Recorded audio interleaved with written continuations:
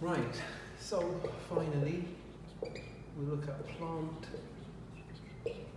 responses, and we said these were in two parts: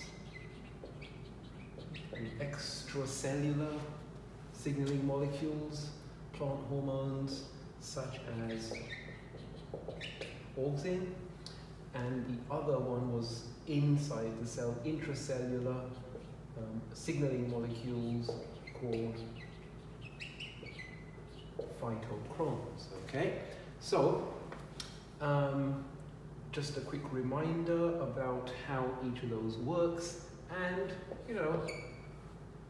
remember that this is just part of that larger story of responses overall.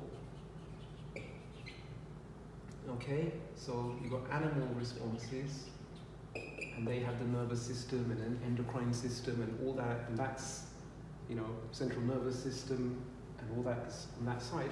But plants can also make responses. So very quickly with the auxin, remember there's those series of experiments. I would advise you that gives you a good understanding to go through those experiments that demonstrated how auxins work. So auxin, it's a growing shoot. If you got light, then auxin is kind of preferentially accumulating on the shady side or the dark side of that growing shoot, or the darker side of the growing shoot. And auxin has its effects, and what it does is it causes cell elongation. So it's not causing cells to undergo any extra mitosis or anything like that, but the cells that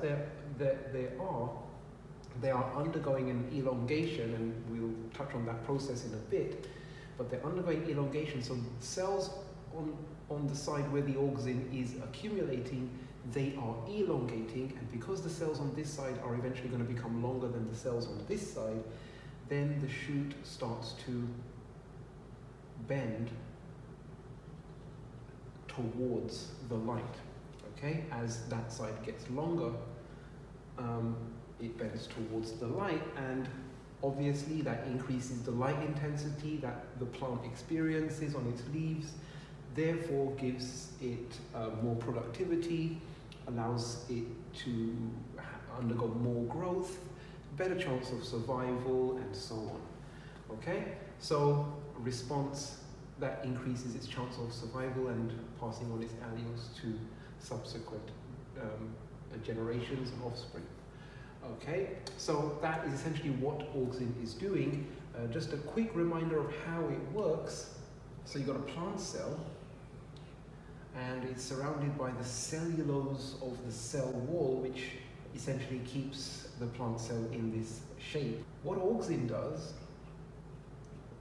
so auxin, it is a molecule, so let's just call it A, and the cell wall is permeable, remember, to water and other small molecules, and so auxin gets through the cell wall, binds to proteins on the cell membrane, and as all signaling molecules do, they induce some change in the behavior of the cell, most likely by initiating a set of kind of protein interactions. We don't need to go into that, okay? But the cell responds when the cell membrane detects auxin, then the cell responds by increasing the activity of proton pumps. Okay? Now, that means that the cell starts to pump out more protons into the cell wall, which surrounds it. And the protons activate proteins that are extracellular and kind of just sitting around, called expansins. Okay? And when these expansins are active, what they do is they break the crosslinks that are holding the cellulose microfibrils together. So whatever's holding the cellulose molecules together, these crosslinks, the expansins are actually breaking them down, allowing the cellulose molecules to kind of slide against each other a little bit. That on its own is not enough. Okay, so remember what the function of the cell wall is: to provide that additional pressure back on the cell to stop the water, stop too much water coming into the cell and causing the cell to burst. Okay? But what happens now is because the cell wall, because those fibers, the molecules, the cell wall can slightly slide against each other, it's made the cell wall a little bit kind of malleable, a bit stretchable. So when a little bit of water comes into the cell, then the cell can actually elongate a little bit extra because the cell wall is not as rigid as it used to be before the action of the expansins.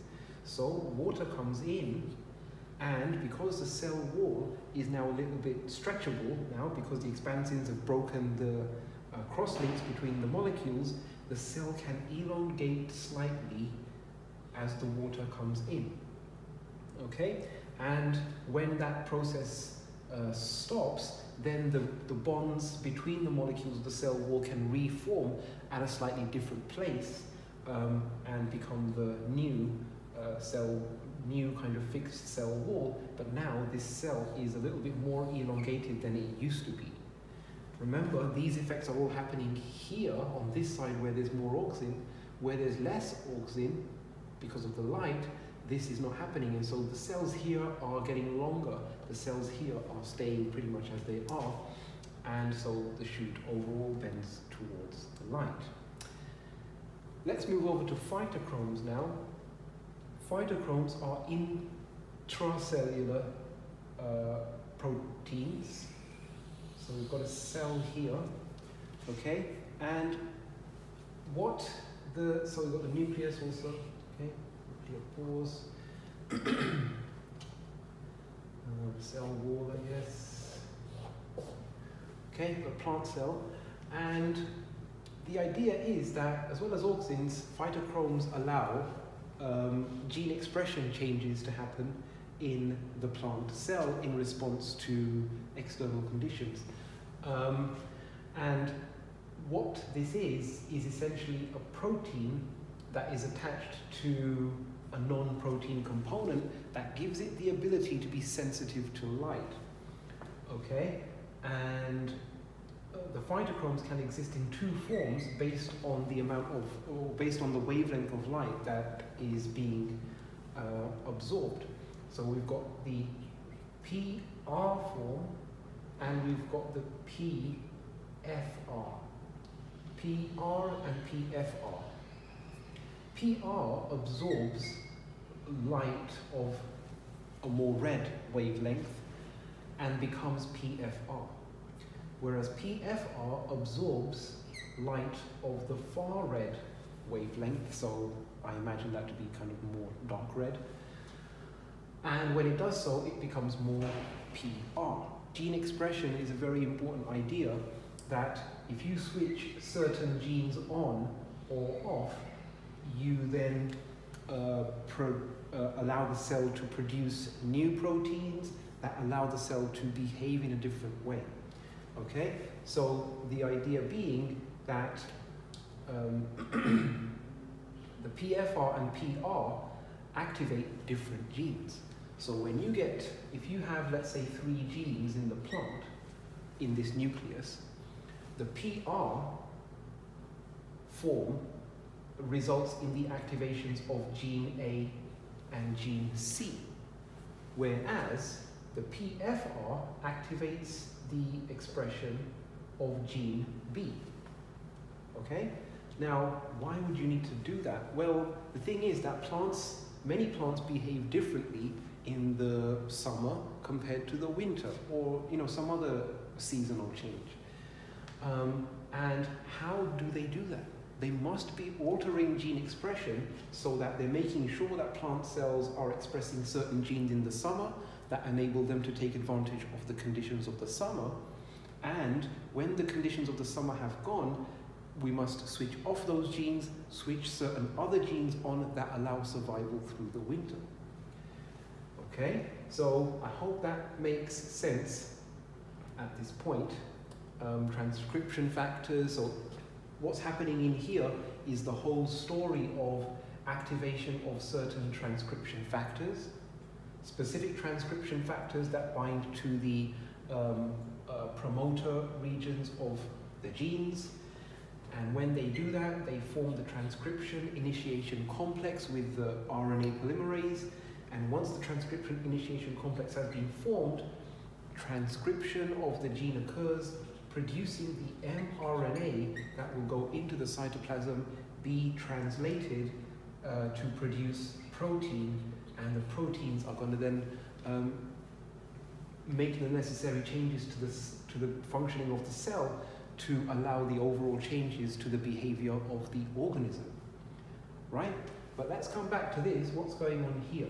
So I hope that we're okay with PR essentially acting to activate a certain set of genes, PFR essentially acting to activate a different set of genes. But what causes them to be in these different forms? So red light is what you find during the day. So in the day you get red light, but in the night time you get far red light. Okay, so far red light, there's more far red light during the night, and during the day there's more red light. Okay, and the thing is that overall there's kind of like a balance between how much PR there is and how much PFR there is. And when in the summer the days are longer. So generally on a random day in the summer you will find more PFR because the PR has absorbed more red light, and therefore most of the phytochrome is in the PFR form. And so the genes that are needed for all the summer activities, such as flowering and so on, are being active in the summertime. Come to the same plant during the winter time. Now in the winter, the nights are longer, the days are shorter, there's more far red light available during the winter times, and so you might find that in that plant, the phytochrome is spending most of its time in the PR form, and therefore activating the genes that are needed for the plant to survive during the winter. Okay? And that is that. I know I've covered a lot of stuff, but if you've got any questions, that's good. No question is too dumb. Do ask, attempt to get these things resolved. You've got time. And yeah, I hope that this video has put things in context a little bit better, and so you feel a bit nicer about topic 8. Anything individually that you don't understand is good. Identify those things, answer the questions, and move forward. All right, guys.